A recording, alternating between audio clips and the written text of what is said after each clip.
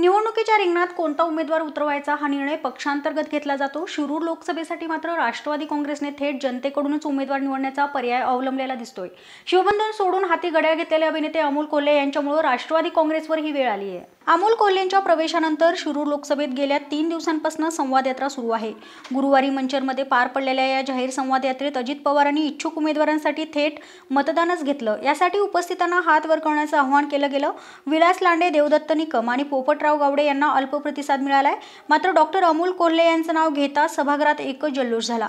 कोल्हे यांना मिळालेली पसंती ही पवारांच्या पथ्यावर पडणारीच म्हणावी लागेल, कारण राष्ट्रवादीला कोल्हे यांना शिरूर लोकसभेच्या रिंगणात उतरवायचं आहे। खासदार शिवाजीराव आढळराव पाटील यांच्याशी कोल्हेच 2 हात करू शकतात असा राष्ट्रवादीने पक्का ग्रह बांधलाय। पण आयात केलेल्या उमेदवारावर इतर इच्छुक नाराज राहू नयेत म्हणून जाहीर मतदान घेण्याचा आटापिटा अजित पवारांनी केल्याचं बोललं जात आहे।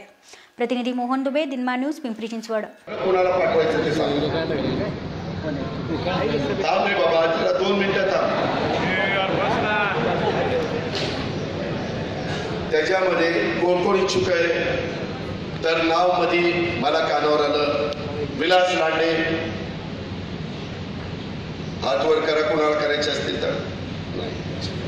देवदत्त निकम, काही हात वर आहे, ठीक आहे।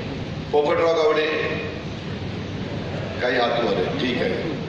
डॉक्टर अमोल कोल्हे